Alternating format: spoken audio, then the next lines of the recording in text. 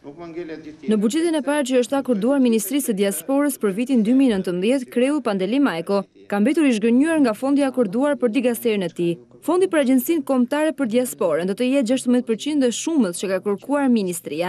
Madje Majko kërkoi që vetëm për dietat të kishte 30 milion lekë, ndërsa qeveria i ka dhënë një buxhet prej 26.5 milion lekë në total për të gjitha shpenzimet. Shifra 26.500.000 është shifër shumë e vogël.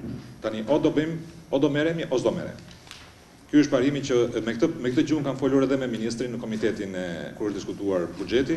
Kërkesat fillestare të Agjencisë Kombëtare të Diasporës për buxhetin 2019 kanë qenë 165 milion.